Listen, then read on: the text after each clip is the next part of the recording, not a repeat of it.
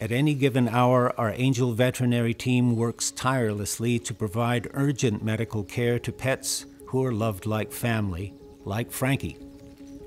Good boy. Good boy, Frankie. Frankie is a Great Dane, and he is 6 months old. Frankie, about a month ago, was out for a pee with me. I had 2 dogs. This was essentially our backyard, and Frankie got away from me. I had just gotten home, and I was looking for them and saw that they were outside across the street at the train tracks. The commuter rail train had pulled in, and one dog had gone up to sniff a commuter. He's very well trained, and my other dog is a puppy. And I was trying to recall him, trying to get him, and Frankie ran underneath a commuter rail train. And then I heard him screaming bloody murder, so I ran probably fastest I ever have in my entire life. When I saw Frankie get hit by the train, I heard him squeal, yell, saw him get rolled and dragged for about 20 to 30 feet. So I eventually turned away to not have to watch it anymore. I didn't see any way he would live, but when I had turned back around, Frankie had walked up to me with 3 legs. I had no idea what had happened, even still when I saw him. He was across the tracks from me just screaming like I need a tourniquet, and I actually had a tourniquet in my car, so I ran and grabbed it.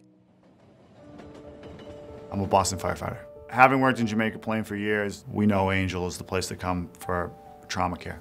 I called Angell from the car on our way in as Mike was driving. So we pull right up to the front. They're already outside waiting for us with a stretcher.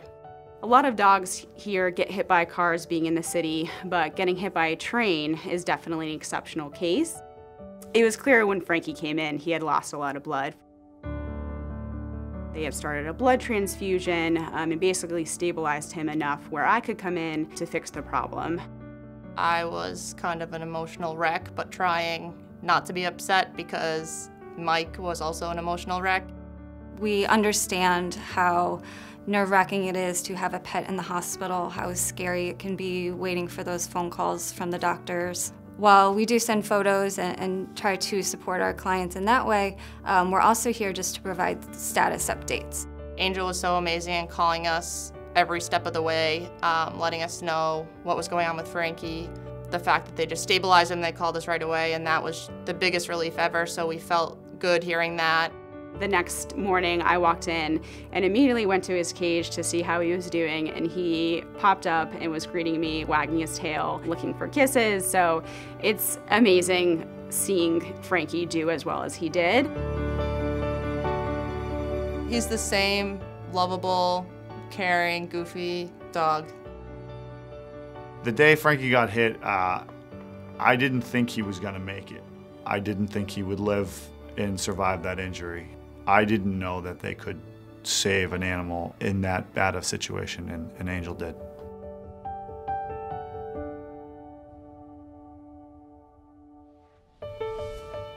In any given examination room, the Angell staff is dedicated to the kindness and care of animals, all animals. We all acknowledge that our pets are like family. One of the reasons we strive for human-level care is that I couldn't look an owner in the eye and give them anything but the best, because I know that our pets deserve to have the exact same treatment that we would give ourselves. At Angell, we do not compromise on any equipment. They get human-grade anesthesia machines. We have the ability to do radiation therapy using the exact same linear accelerator that you would get if you had a brain tumor. And so these animals are getting a level of care that is equivalent to human-grade care. So it's a real privilege to be able to deliver that, and not only that, but to actually see it make a difference in the lifespans of these animals.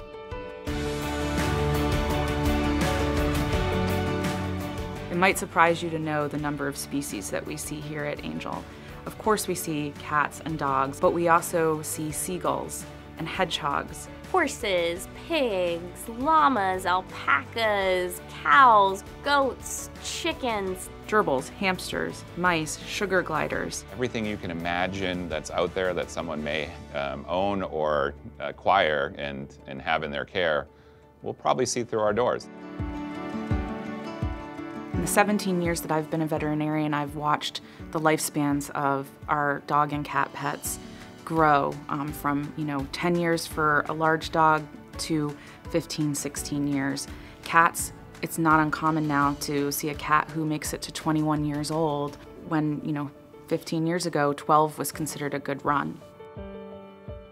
Today, we are doing things that we never dreamed of being able to do 25 years ago. We have amazing ultrasounds for cardiology. We place stents in tracheas and urethras and everything from basic general care to very, very highly specialized veterinary care that I think is bringing us sort of close to human medicine. We as veterinarians often look to human medicine for help in determining best treatment plans and what's working in humans because they can do the studies of thousands and thousands of patients where we cannot. We work with a lot of MDs from the human hospitals and they are mesmerized by what we are doing for these patients. Provided it is not cost prohibitive, we can really continue opening up the doors to more modalities and more diagnoses and advanced drug therapy to treat our patients that we otherwise never thought we would be able to in years past.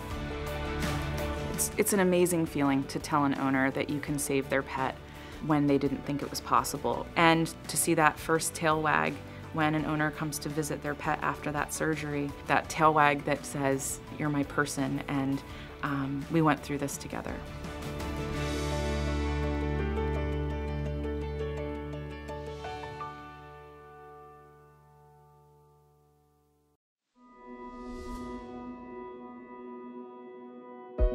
At any given moment, our relocation teams welcome new animals by the van load, truckload, and quite often by the plane load.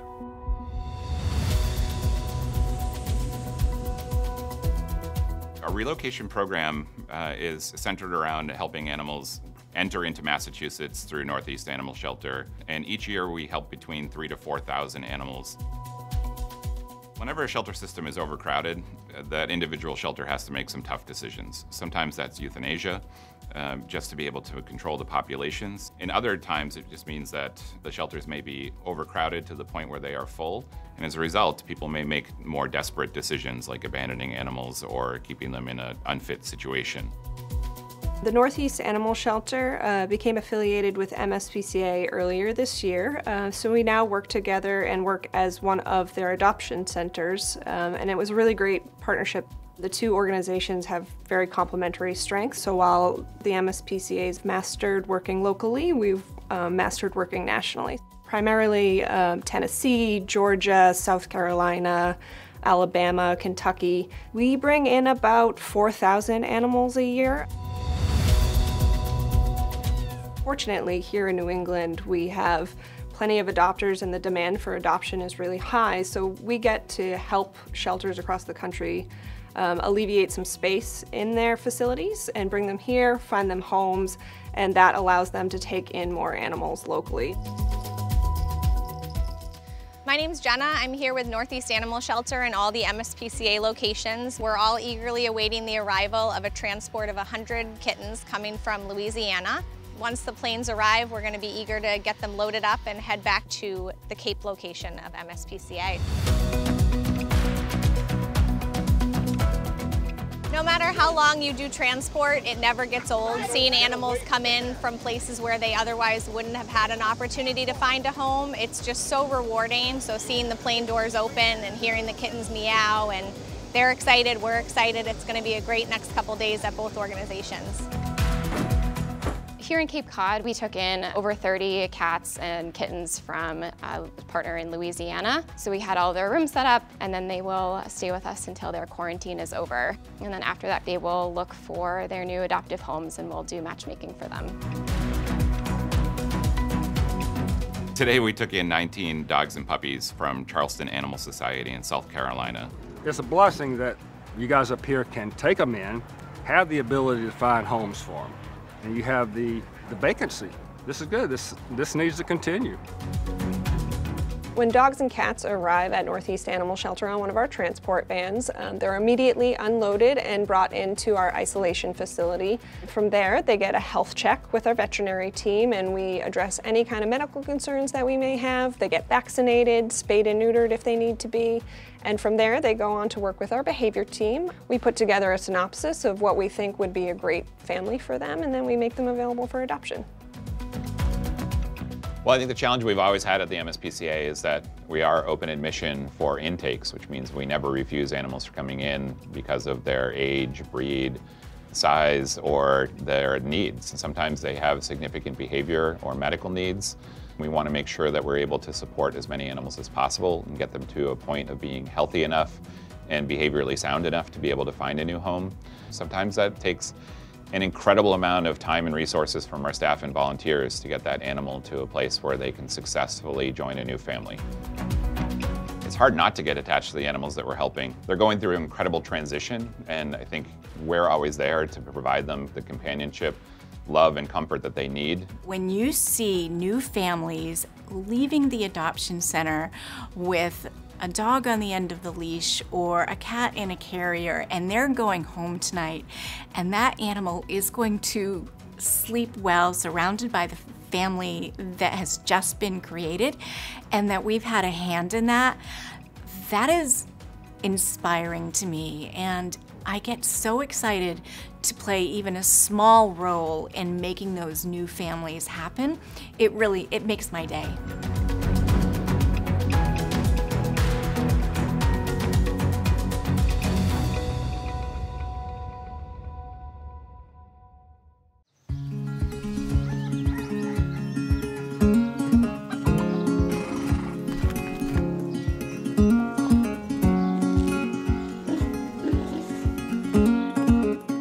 The MSPCA at Nevins Farm is an incredibly unique facility that provides care for the smallest hamsters to the largest horses and everything in between.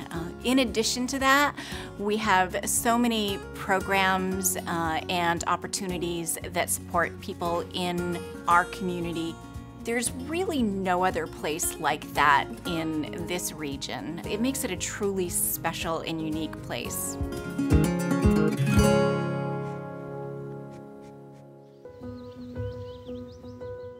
In any given town, our law enforcement department is investigating animal cruelty and neglect, and when necessary, removing animals from incredibly dangerous situations. The animals that come to Nevins Farm for care, they're often coming to us either through families who, for whatever reason, can't keep them anymore. They also come to us through law enforcement cases. These are animals that sometimes have experienced the worst that humankind can offer to an animal. And our law enforcement steps in and brings them to us in the hopes that we can help rehabilitate them, that we can restore their dignity and bring them back to a point where you can see the light in their eyes and you can help them on their journey to a new life. The MSPCA Law Enforcement Department gets calls, so you can get a call from a mailman. It can be a relative or a visiting nurse. Somebody went somewhere and saw something that made them uncomfortable. That's why it's so important for people to call us. On July 26th, Officer Wyand alerted us that there was 2 cows that were in bad shape. They were thin, their shelter was not up to snuff, and they were in a small space where they were not able to graze. She sent me some photos, and just looking at the photos, you could tell that these animals were in danger and they needed immediate assistance. So our team at Nevins Farm got prepared, got loaded up for trucks to get down there, and were able to get the cows safely loaded onto the vehicles and transported up to Nevins Farm.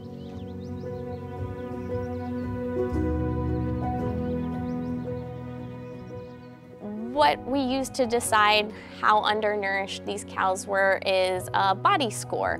So this is a system that we use out of ranking 1 to 9. The scores near 1 are very skinny. The scores up towards 9 are overweight. JJ was a 2 on the scale, so you could see rib bones, hip bones, divots in his back, so he was very undernourished.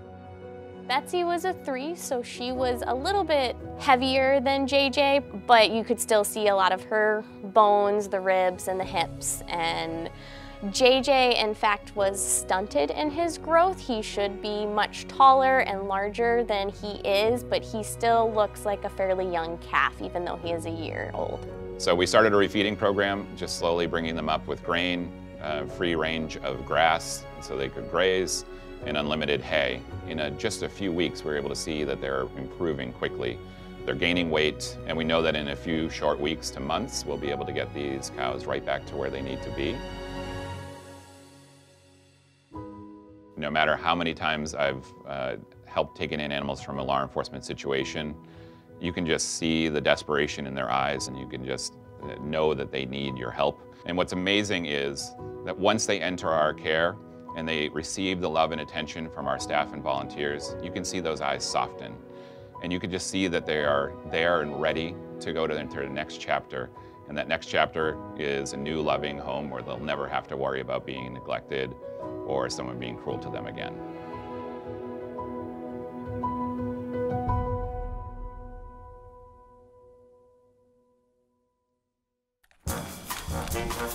In any given pet owner's home, a dog or cat is sneakily helping themselves to something they probably shouldn't.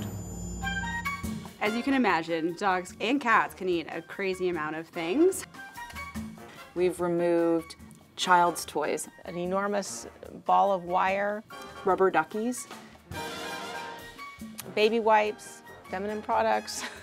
I've seen different sizes of balls, butter knives, steak knives, a big pile of leaves and dirt, car keys, cell phones, an entire LL Bean leather boot, nightgowns, shirts. I had a dog that swallowed the grandmother's long underwear that I had to take out. It's kind of gross. I don't know if I should tell you the whole story. We have one cat that's been here probably 8 times for eating earplugs. There was a dog that came in years ago that ate, I think, 37 pacifiers. Shish kebabs are a big one. An entire bag of peanuts, shells, wrapper, everything. A dog came in with a foreign body in the stomach that was cloth. We thought it was cloth.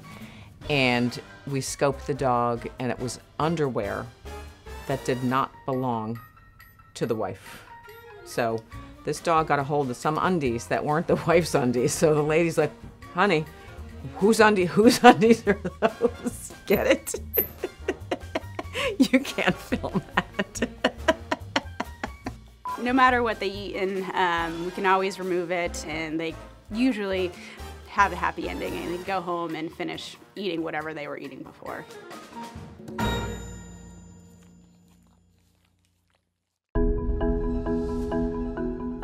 For any given injustice, our advocacy team is fighting to create new and better laws to protect pets and wildlife all across the Commonwealth.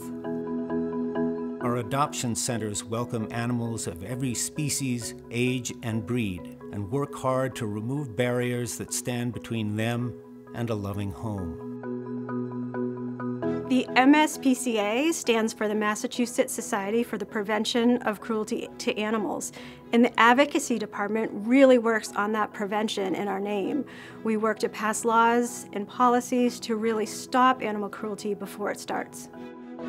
I cover the Boston area. It's one of my busiest areas. There is a large number of dogs that tend to be deemed as the most aggressive dogs, and there's this image that goes along with using them as protection or a mean of defense. And I think what happens is a lot of people make them into something that they don't start off being. In 2010 through 2012, there was a lot of issues that were happening around pit bulls. There were well-publicized bites or attacks. As a result, communities started to make legislation to prevent people from being able to own pit bulls or make it harder for them to own pit bulls. Sometimes communities just look for a quick solution, but we know that just banning a certain breed of dog doesn't work, and that solutions to a problem take more time and work and community outreach. A lot of that we have done to really make communities safe and protect people from dog bites from all breeds of dogs instead of focusing on just how a dog looks. We want to make sure that no matter what the breed is, that they have an equal opportunity to love, care, and adoptive homes, and that they're protected within the communities. We have dealt with local and state-related issues when it comes to pit bull bans, and our advocacy department led the charge in making sure that pit bulls were protected, and in 2012 helped to pass legislation that banned breed-specific legislation. So there would be no opportunity for Massachusetts at this point to ban pit bulls from a community or from the state. They are protected just like any other species, and that's the way it should be.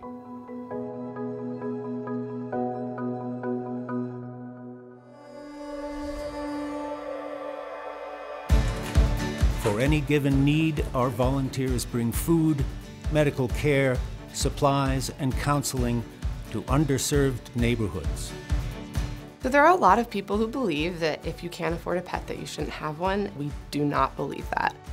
They enrich our lives, they make us healthier, they make us happier, and we don't believe that that's something that should only be accessible to people who have a lot of money. There are people who live in our community who have to make really hard decisions every day, whether that's between feeding themselves or feeding their pets or keeping their electricity on versus paying a surgery bill for a pet. And so our community outreach program is really there to make sure that people have pet food and make sure that if they want to get their pet spayed or neutered, that's not going to prevent them from keeping their lights on.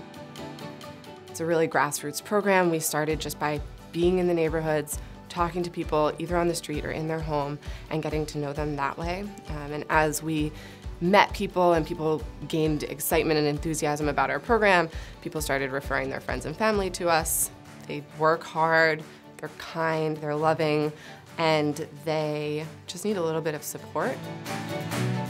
We've had a ton of success with our food distribution program. It's something we started in March of 2020, and between the pop-up pantries that we've done at all 3 of our locations, as well as the food pantries that we've been working with, we've distributed almost 2.5 million meals since the beginning of the pandemic.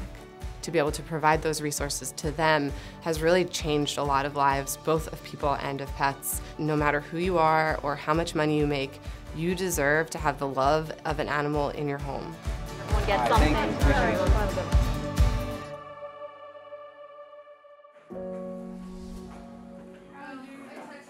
On any given case, Angell vets and support staff push every resource to its limits for their patients, and in the process, they push themselves to the limit as well. I'm not going to sugarcoat it. Being a veterinarian can be one of the hardest jobs, at least that I've ever done. In a typical year, we see 86,000 cases. With the pandemic, we have increased our caseload to 97,000 cases this past year. I mean, we've had the busiest year of our careers, and just our caseload alone keeps us working till 10, 11 o'clock at night writing reports, and training interns, training residents to that, where we really have to stop what we're doing and listen and teach. It is tremendously stressful and has created a lot of, I would say, compassion fatigue in the staff. And the pandemic has changed people too. You know, people have less patience, clients, and it's harder for them because they're worried about things and they have other stresses on their lives too. People are super connected to their animal, like that's their kid in some instances. So when you take your sick animal to the vet, everyone's stressed out. They want to make sure their animal's okay, and they kind of don't have any power over anything. So I think a lot of people kind of take it out on the vet when they can't figure out the issue. So vets kind of take that personally too. So they'll take all of that feeling of like, I can't fix an animal, and they kind of take it home with them sometimes. The veterinarians have the highest suicide rate of all professions. You know, everyone thinks of their local vet as the nice, cheery doctor that doesn't seem to have a bad day, but in reality, many veterinarians struggle with mental health due to compassion fatigue and burnout. We can't do things as quickly as we want to do it. People have to wait, animals have to wait, we have to wait, and it's heartbreaking. To think that we actually have to turn people away sometimes now, it's like unspeakable. It just hurts so much. You know, you don't want to, it adds so much stress to you that, you almost want to see him. It's easier to say, yes, just come in, but we don't have the nursing staff. We don't have the ability. We can't take care of him. It kills. But we're lucky because, we work in a great place. We share the ups and we share the pain, and we talk. And we help each other out.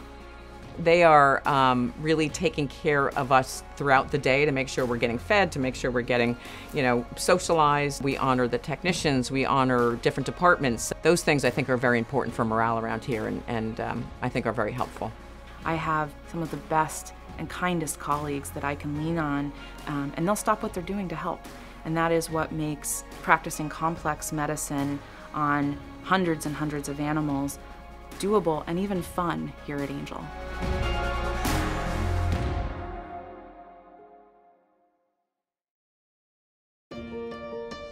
At any given time, we're in the classroom, on medical rounds, and in the trenches, training and inspiring the next generation of veterinarians and technicians.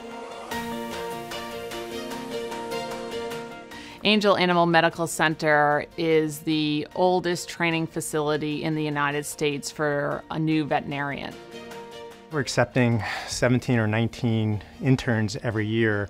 They spend a year with us and they work really hard. And these are people that are really good veterinarians. They're coming out of vet school, they're at the top of their class.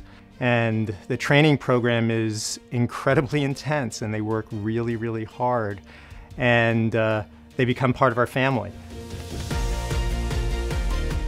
It's one of the most difficult programs in the country, just as far as number of emergencies that they see, the stress load, the caseload. It's difficult, but they learn a lot. I get to see veterinarians who do procedures for the first time, and I know that when they do them for the rest of their career, they'll do them the way that I taught them. And I know they'll think of their time at Angell, and there are thousands of veterinarians out there who have been touched by the Angell program, and we often get emails from past interns who want to ask just one more question. Once they leave the program here at Angell, they have a lot of options. Usually they get their first choice in terms of matching with a residency, or they get their first choice in terms of a job.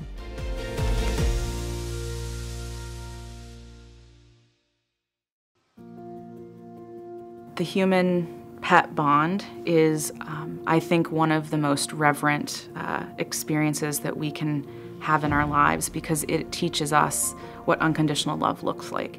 They are the fur you can cry into when you're having a bad day. You can tell them about any problem in your life and they're never going to tell you you're wrong.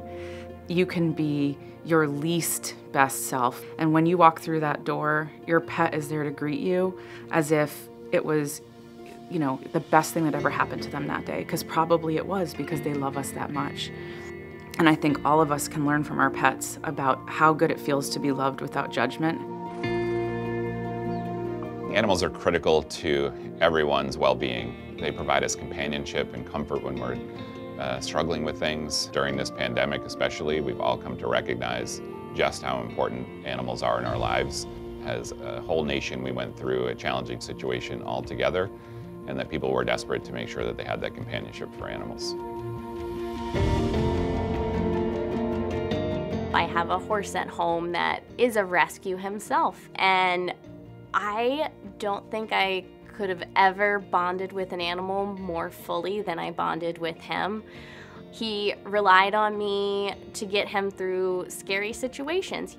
That built up us working towards trust between the two of us, and we got to the point where now he will follow me everywhere, and that relationship that we have now is one of the best things I've ever experienced. I know with my dogs, Glenn and Murray, it is the most unconditional love that you could probably ever find. There's nothing like coming home and having a wagging tail and happy to see you even if you were gone for 10 minutes. And it's a really special, unique bond that I really don't think you can find anywhere else. I have a yellow lab named Sailor who's 8, who's the love of my life.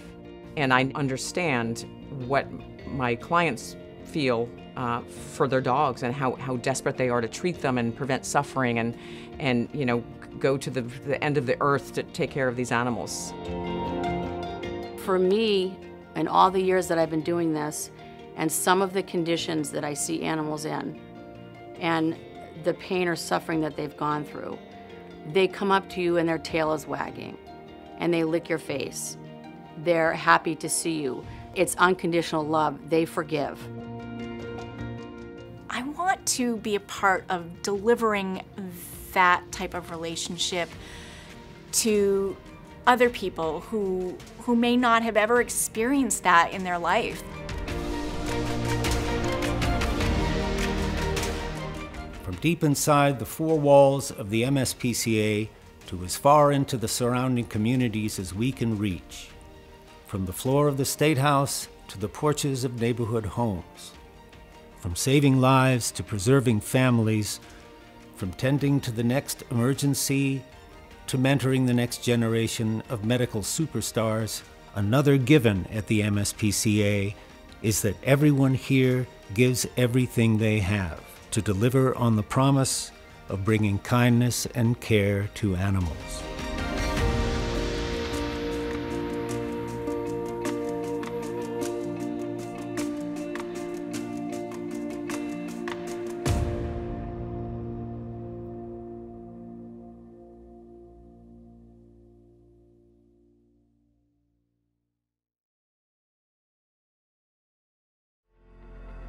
On behalf of our entire staff, sponsors, and production team, and most importantly, the thousands of animals whose lives are healthier, happier, and safer because of the MSPCA-Angell, thank you for your support.